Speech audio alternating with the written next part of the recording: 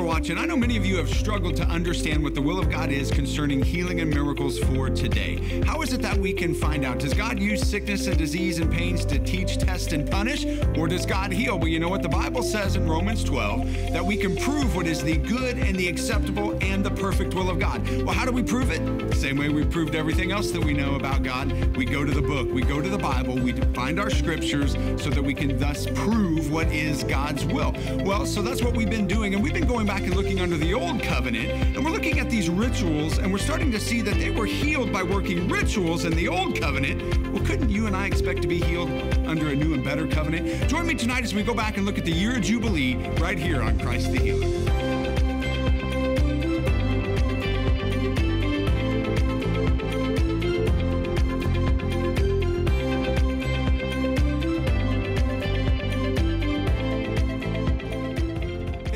Today. Now, we've been on this journey to discover God's will concerning specifically divine healing and miracles. That's what we've been looking at. And listen, I know there's all kinds of opinions out there on this one here.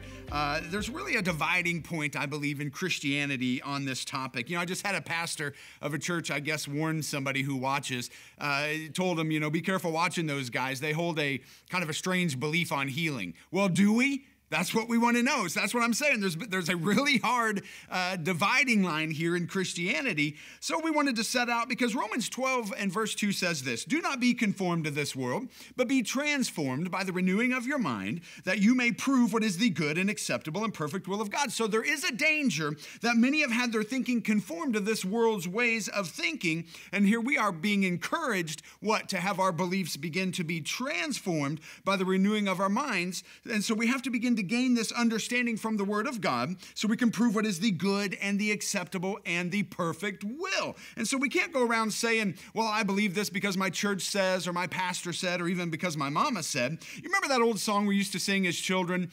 You remember when it would say, yes, Jesus loves me. Well, how did you know? Because the Bible tells me so. That is the truth right there, because the Bible tells me so. That's where we go to discover the real will of God. Isn't that how we discovered God's will concerning every other foundational belief that we hold here? This is what separates Christianity from other religions, is we can go to the Bible, we can find those scriptures that have really formed that foundation of believing on the inside of us. That's how we know that we won't have any other gods before him. That's how we discovered that Jesus is the only begotten and he's the only way to the Father. That's how we discovered his will concerning murder and fornicating or envy or any of those things. The Bible tells me so. So how is it that suddenly now, when it comes to this topic of healing, all of a sudden, how can it be such a great divide among believers? The Bible tells us so here. Romans says that we can prove it, meaning we can go to the Word of God. We can find the proof either way. Either he does heal or he does not heal, or sometimes he heals or sometimes he doesn't, but the Bible will tell me so. That's what we have to go look here.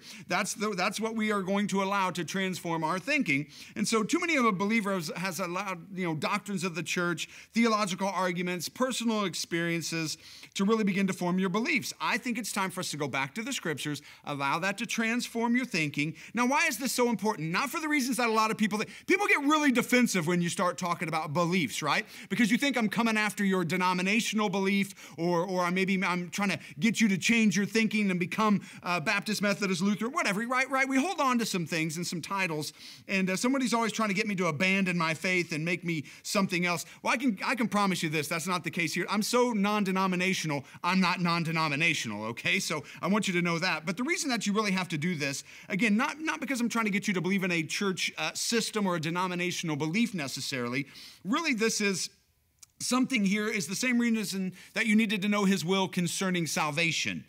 Faith begins where the will of God is known. Now, once you discovered his will, God's will concerning salvation and what he really thought about you, you were able to, based off of the information that you received through the Word of God, ask Jesus to come into your heart. So this is summed up in 1 John 5, 14 and 15. This is the confidence that we have in him. If we ask anything according to his will, he hears us. And if we know that he hears us, then we know we have those things that we desired from him, or that we asked from him. And so that's the confidence, that's the assurance of faith that we have from him if we ask anything according to his will, which means you must know the will of God beforehand. before you approach him. And once you know that, you understand that he's going to hear you and he's going to answer you. That's how we've done everything else in our Christian walk. But not healing, though. No, all of a sudden, everybody wants to use personal experiences. Well, we prayed and they didn't get healed. Well, they said they believed and they died anyways. Guys, your personal experience will not change the Word of God. But if we can get back into the Scriptures, back into the Word of God, we can allow that to transform our thinking and then understand that all of a sudden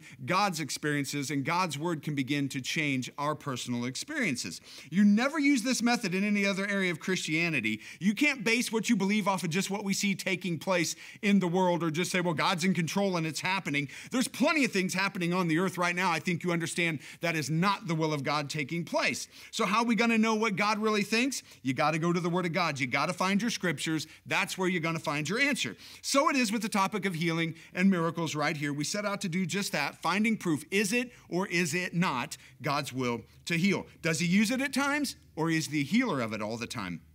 I want to know what his will is because, again, this whole mysterious will of God. There is no mysterious will of God. We have a Bible that tells us exactly what God's will is. And if you're having a hard time understanding the Word of God, then do what John said. Ask the helper. Ask the one that knows all things, the Holy Spirit, to begin to guide you into an understanding through the Scriptures. That's his job. And so once we begin to go through the book and we discover the truth, because here's the thing, once we can locate truth, truth will make you free. And we need free. We need free from all kinds of things, pains and addiction and mental torment and broken hearts. And there is a freedom to be found. Let's go find that freedom in the Word of God tonight. So we've discovered a bunch so far that has so far proven that it is God's will to heal. This is all from the Word of God, by the way. So we discovered where God's Word is medicine. We saw that over in Proverbs 4. We saw in Proverbs 18 that a strong spirit of a man will sustain you through bodily pain. It heals your body. We've also seen 4 times in Scripture where it talked about the devil or how it's evil in conjunction with sickness and disease. We didn't see where it said God, but it specifically said the devil or Satan. We saw how Jesus came to redeem us specifically from the curse of the law. Well, then we went and looked at the curse of the law, and we discovered all these physical things that were in that curse of the law that we have been redeemed from. It says that he ransomed us. He rescued us from all those things. Well, here's the thing. If he paid a price to ransom us from it, why would he still want us to be held captive with it? So that's what we've been looking at, because we discovered the price for redemption. The price that was paid was the blood of Jesus. That's what we saw. Was the blood enough or not? I think we know the answer. So we've seen a bunch of things here. If you missed any of these, look, I'm not very good at marketing, so I'm not going to have you go buy things from me. You can go buy things off the website, but guys, I put all of these episodes for free on Two Guys in the Bible Facebook or Two Guys in the Bible YouTube channel. So there you go. You can just go watch all this. It's way more important for me for you to get the information than to spend $5 on my ministry. But anyway, here's the thing. Over the last couple of episodes now, we have gone back.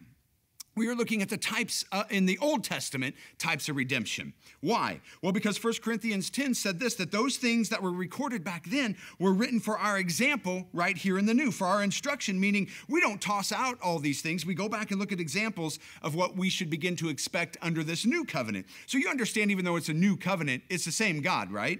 So to make this basic as I can here, we're looking back, and if we can find in these rituals that they were required to do, right? They had to follow them. I mean, by a T, right? They had to do these steps, these works, if you will. They had to do these things, physically go through these procedures laid out. But when they did, they were able to experience healing in their physical bodies. And if we can look, for example, that they could go and they could kill a spotless lamb and eat its body and experience healing, then shouldn't you and I, under a new and better promises, new and better covenant, be able to see Jesus and his body as a sacrifice as our spotless lamb, his blood, the blood of the lamb? Shouldn't you and I, under the new, be able to expect healing under the new as Jesus as our Passover lamb, and his body was broken? And if they could find that in the old in some ritual, then could we find it? Well, yes, we can. Yes, we can, because we have a new and a better. So if they were healed under the old one and you and I have a new and better one, well, there you go. It makes sense to me. So we've been looking back to see in these old ones if we could find what would point to the new. And we found some amazing things. So if they found redemption in the rituals here, well, then here you and I, we can go back and we can find Jesus in what we call the types and shadows of these rituals that will point to Jesus healing us today, these types of redemption. Now, The definition of redemption is this: the act of saving or being saved from sin, error, or evil, the action of regaining or gaining possession of something in exchange for a payment of clearing of a debt. It's retrieval or recovery or reclaiming. Did Jesus reclaim us? Did he retrieve us? Did he redeem us? Now listen, not just your spirit man. That's what people like to lean towards, your spirit man. Well, yes, your spirit man, but much more than your spirit man as well. 1 Corinthians 6, I want you to go back and I want you to see the context of this. 1 Corinthians 6, verses 17 through 20. But he who is joined to the Lord is one spirit with him. Okay, so there's the spirit side, right? We got that. There's the spirit man, no problem. But now he begins to transition over into talking about the body. Flee sexual immorality, every sin that a man does outside the body, but he who commits sexual immorality sins against his own body. Or do you not know that your body is the temple of the Holy Spirit who is in you, who you have from God, and you are not your own? For you were bought with a price, therefore glorify God in your body and your spirit, which are God's. So there it is, spirit and body, both bought with a price. These bodies are the temple of the Holy Spirit, friends. That's why it's so important you to understand that, right? So we are to glorify God in our bodies, just like we would the natural temple or the natural. We take care of these buildings. We take care of the houses of worship, if you will. How much more where he inhabits these bodies, we need to take care of them as well. The house. Why? Because a payment was made for the house. So he thought the body was important. And so we've gone back and we've seen this in the Passover lamb. These people were slaves their entire lives. And here they would take the lamb and the blood was placed upon the doorpost. Remember the Passover lamb, and the destroyer passed over. But there was a second set of instructions that night to take the body of the spotless lamb and break that and eat it. Why now? Because the blood was likened for the spiritual condition, right? We're coming out. We're free. We're coming out because of the blood. The destroyer passed over. But why the body? Well, it was body for a body. So all of a sudden it was reported that these people, when they ate the body, here all of a sudden they come out, these people that have been sick and diseased and overworked and in slavery and broken bones and worn out, suddenly they walk out of this slavery. And the Bible says not one feeble among the tribes, not one sick, diseased, wounded person out of over 1 million people who had been in slavery their entire lives. Jesus is our Passover lamb, that the blood was shed for our sins and his body was broken for you and I, and by those stripes we are healed. So praise God. Listen, we saw the cleansing of the leper ritual. You remember that one, where somebody who's incurable, medically impossible, it was a death sentence, if you will. And we know that it's not enough that they were just physically sick, but their entire lives really were taken from them. No way to earn money. We understand all the other issues that come with sickness and disease. It's not just physical. It really affects every area of your life and family members as well.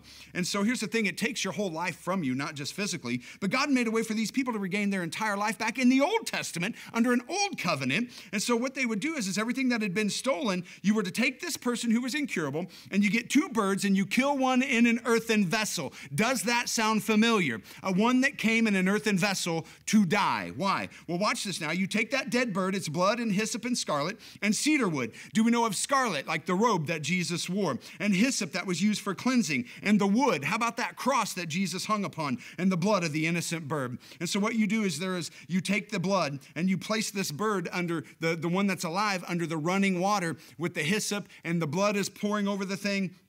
And the water flowed. Do we know of somebody else who blood and water flowed for mankind? I think that we do. And you cover all that under the blood, and you sprinkle that leper, and you call him cleansed, and then you let that live bird go that's covered in the blood. You let that bird go free. So that's our example for today, that we can see that, man, these incurables were then pronounced clean. They got their entire life back along with their health as well. If they can have that because of some feathered bird, I think that because of Jesus hanging on a tree and his blood was shed on the backside of Calvary, you and I ought to be able to expect to be healed as well. It was freedom based on blood. I want you to call the number on the screen tonight. Now, here's what we do. Do you really believe that if some lamb and some bird could bring healing to these people under this old covenant, do you believe that under the new that Jesus could bring healing to you and I today?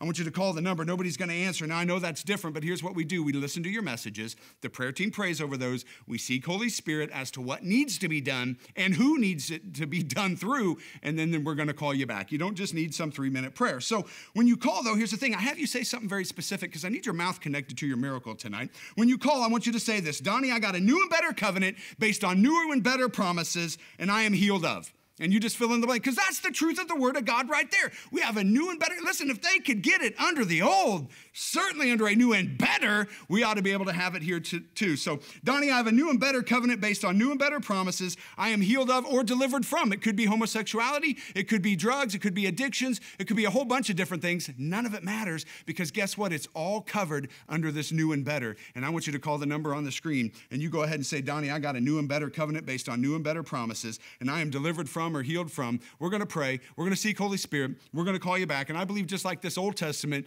ritual here, we could be free as a bird, if you will. So healing in the type. Should we be able to find healing in the real Jesus? I think so. I love this one in Leviticus 25 tonight. This is talking about the year of Jubilee. Can you and I find a type in the year of Jubilee? Leviticus 25, 8 through 10, you shall count 7 Sabbaths of years for yourself. 7 times 7 years, and the time of the 7 Sabbaths of years shall be to you 49 years. Then you will cause the trumpet of the Jubilee to sound on the 10th day of the 7th month, on the day of atonement. You shall make the trumpet to sound throughout all your land, and you shall consecrate the 50th year and proclaim liberty throughout all the land to its inhabitants. It shall be a jubilee for you, and each of you shall return to his possession, and each of you shall return to his family. Let's just sum it up right here. If you lost it, you got it all back. That's what Jubilee was all about. Once every 50 years, for them, they did this, and it was a year-long celebration. So here they are. People waited for 49 years. If something was taken from you and you couldn't get it back, this was that time that came where you got it all back. Verse 13 says, in this year of Jubilee, each of you shall return to his possession. So let me paint this picture for you now. And I want you to understand what's taking place, because Jesus was our Passover. I want you to know that Jesus is our Jubilee as well. But according to this, if you were a person, maybe you fell on hard times. Maybe just things happened. Things didn't go your way, possibly. Maybe you did this to yourself. Maybe you didn't live right. Maybe you disobeyed God. And all of a sudden, maybe you were doing good and things changed and whatever happened, and suddenly you lost all your stuff. Maybe it was through an accident, some situation that could have possibly had been beyond your control. But here you are. You had a home. You had your family. Maybe you had some possessions or livestock or animals. You fell on some hard times here. And so maybe it was bad investments. Maybe you just totally blew it. I don't know. Maybe you were wasteful and got in trouble with the creditors, but here's the thing. They would come and take everything from you. And maybe it was your fault at times. Maybe it wasn't your fault at times. It doesn't matter. Could be the economy. It could have been you. But they come and they take your possessions. And this is what takes place to a good number of folks that are out there right now. Some of you, if we were being honest, some of you did it to yourself. We partied, we drank, you slept around, you did some things to your body. And guess what? There's a debt to be paid in the physical body. That's what happens to us. There's a physical debt. And your health's been taken from you. Now, it could be something that was unexpected as well. It could have just been a disease. It could have just been an accident. It could be something that you didn't have anything to do with. It could have been hereditary. Could have been that you just good, hard, honest work and you wore your body out. But again, we understand the body pays a price for something. And so if you're unable to pay your debts back then, what they do is they come in, they'll split up your family, take your wife and kids, sell all your stuff. They might enslave them, or they may just come and enslave you and disperse the family. So we know sickness and disease and physical issues, again, it affects more than you. It absolutely affects the family. And certainly there's a lot of things that we lose along the way as well, and they become slaves. And so, again, we know a lot of folks that have been slave to sickness and disease and can and cannot do a lot of things because of that. But here they are. Let's say you've been in this for 23 years, and you were working, and you were out in the field one day, and you were working there, and you hear these trumpets blowing. And you're like, well, it must just be the beginning of the new year. What do I care? I'm out here working off this debt, right? And all of a sudden, they keep blowing this trumpet, and you're like, why are they still blowing this trumpet all day? And then somebody comes running through the field, and they say, it's Jubilee. I'm going home. No, man, hey, what's the master going to say? No, he can't say anything. It's Jubilee. And all of a sudden, you realize, wait a minute, I'm free. And you set that shovel down, and you begin to head out of that field because nobody can stop you. And so here's the thing. Your family is somewhere else, and they're hearing that trumpet too. So now all of a sudden they're coming and you're coming, and all of a sudden you see them on the road, and you meet together, and you're looking for that old homestead that you used to have. And all of a sudden you walk up there, and you find that, and you find your family, and you walk up there, and you pull that placard off that has somebody else's name on it. Why? Because it's Jubilee, and I'm here to get all of my possessions back that were taken from me. It's Jubilee. I'm taking everything back. So here's the thing. Has mankind lost anything? Have you lost lost something? Listen, now have you lost a teenager to drugs? This is what I'm talking about here. Have you lost yourself to addiction? Maybe you lost your health and it led to losing your life or medical bills or whatever the case is. Have you lost some things in your life? Well, here's the deal. There was a man born from a woman in the flesh in Luke 4, verses 14 through 19. Jesus went back to Galilee in the power of the Spirit, and the news about him spread through the entire region, and he began teaching in their synagogues, and he was praised and glorified and honored by all. So he came to Nazareth, where he'd been brought up, and it was his custom. He entered into the synagogue on the Sabbath, and he stood up to read. The scroll of the prophet Isaiah was handed to him, and he unrolled the scroll, and he found the place where it was written, "The Spirit of the Lord is upon me, the Messiah, because he has anointed me to preach the good news to the poor. He sent me to announce release or pardon and forgiveness to the captives, recovery of sight to the blind, to set at free those that are oppressed, downtrodden, bruised, crushed by tragedy, to proclaim the favorable year of the Lord, the day when salvation and the favor of God abound greatly." Did you catch this? He's talking about Jubilee. He's talking about the time that you get everything back. Why? Because of the anointed one, and his anointing became our Jubilee. I want you to pick up the phone right now. I want you to call the number on the screen. We see where Jesus came to forgive sins. He came to pardon your debts. It was a marked time in history where he's bringing recovery of sight to the blind.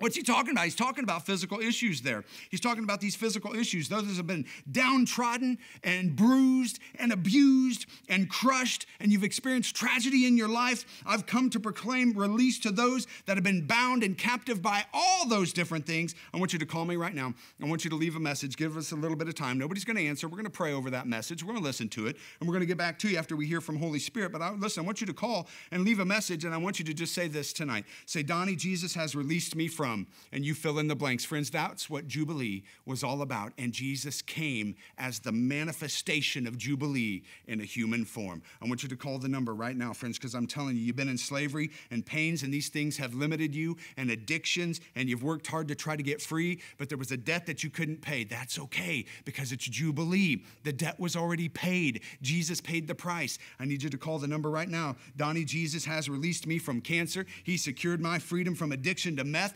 Donnie, he has proclaimed that this is the time of favor upon me. You go ahead and call and you speak that truth right now tonight, because it is your time. This is that program where you can truly be released from your bondages. Nothing is off limits tonight. Call the number right now. Why? Because he's sounding that trumpet to you. It's Jubilee time. I hope you're catching what took place. He came in and under the power of the Holy Spirit. He stood there to read a reading that was handed to him, something that was written that prophesied some 900 years before. So don't think that this was some coincidence that it was handed to him on this day. It was appointed time in history right here where he would read this prophecy about himself and this prophecy about you. Oh, you're in this prophecy, by the way, but he's sounding that trumpet right now. That's what this is, for you to hear that blast of freedom. When he said, "I'm going to preach to the poor." Well, what's the poor man need? He needs provision, doesn't he? He needs a supply and a provision. He needs a supply, and guess what? He said tonight, you got that. Do you hear that sound? That trumpet blasting for you? What else? Liberty to the captives, and specifically, what are we talking about?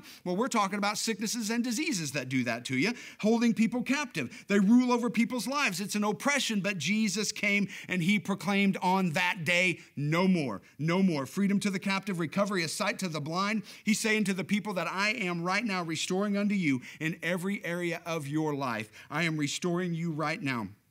Because you remember what? He came and he ransomed us. He paid that debt to begin to free you and I from captivity. Ransomed, redeemed, rescued us. He's giving us the opposite of what it was that people had been experiencing. See, he's not denying that you had been experiencing this, right? You were captive. You were paying a debt, but he saw that you couldn't handle the debt. And that's why he sent a Jesus. So he's not denying that this took place. But notice, isn't that what happened with Jesus every time? He would come in and people were experiencing one thing and they would begin to experience the opposite. The lame would walk, the blind would see, the deaf would hear, the dead would raise. He's just bringing you Jubilee. That's all that he's doing. He's bringing you Jubilee to send forth those that are oppressed and downtrodden, those that are bruised and crushed and beaten down by calamity. Man, he's talking about life. He's talking about when it didn't go right, those times that you felt like I went under for the third time and I'm not coming back up again. It felt like you were drowning in the cares of this world. No, tonight it's Jubilee. Can you hear him sounding the alarm to send forth is delivered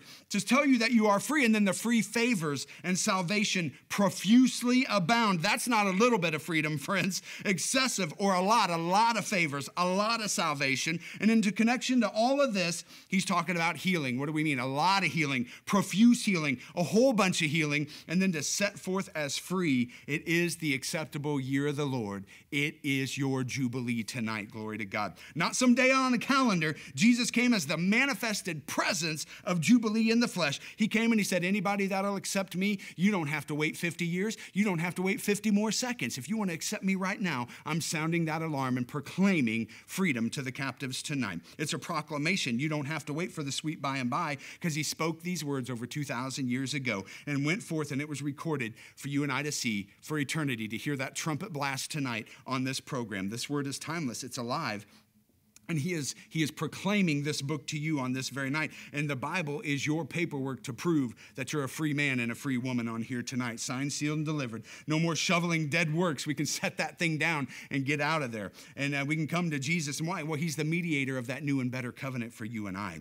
And so here's the thing. If you can come and you had lost it all, now here's the thing. If your health seemed gone, you get it all back. If your money seemed gone, you get it all back. If your peace and your joy and all these different things were stolen from you, you can get it all back. He's got a peace to bring to you tonight that won't even make sense to you, and it'll guard your heart and it will guard your minds tonight. That's what he has for you. So this is done, and anybody who decides right now watching this program that it's mine, right now watching this program, I'm going to go ahead and get it back. You've been authorized to do so tonight. Why? Because he sounded that alarm a couple thousand years ago, and he said, listen, I am Jubilee. You don't have to wait for an appointed time. This was the appointed time. He actually went on and said, today this is fulfilled in your hearing. What was he saying? I just proclaimed it. I just blew that trumpet. Why? I just sealed the deal for Jubilee from here to eternity, that the moment that you want to accept me, what do? We confess with our mouth. Isn't that right? That's just sounding an alarm to let everybody know, hey, I'm free right now in Jesus' name. So don't allow anything to stop you. I love this.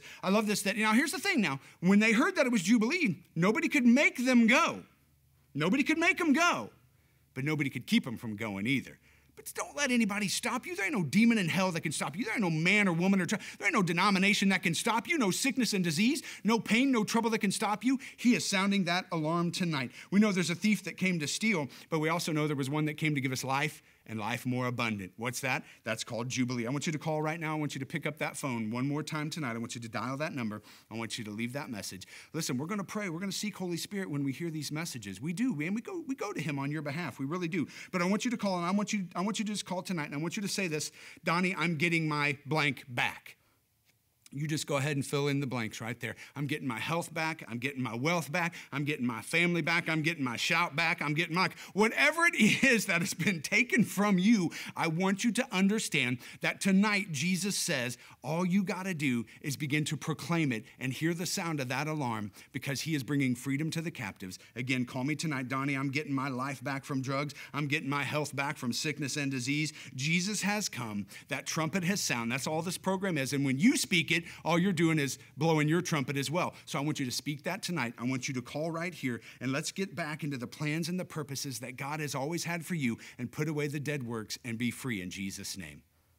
Thank you for joining us today on Christ the Healer with Don Allen. We encourage you to connect with us on Two Guys and a Bible Facebook page and view daily posts on healing. For more information about Christ the Healer and this ministry, go to TwoGuysAndABible.com. You'll find products that are helpful in confirming that God is willing to heal, and He's still doing it today. Take this opportunity to receive a free audio collection of 101 healing scriptures on CD. Find out what happened when the High Witch of the Four Corners confronted a group of believers at a tent revival. 7 Days with the Witch by Don Allen. Order your copy today by going to TwoGuysAndABible.com. For additional teaching and great programming, listen to the 1412 Radio Network. Get online and type in 1412.com and select Listen Now. If you need to contact us for prayer, or you'd like to schedule Don to come and speak in your area, you can call or send an email message and someone will contact you. So thanks again for joining us, and we'll see you next time on Christ the Healer.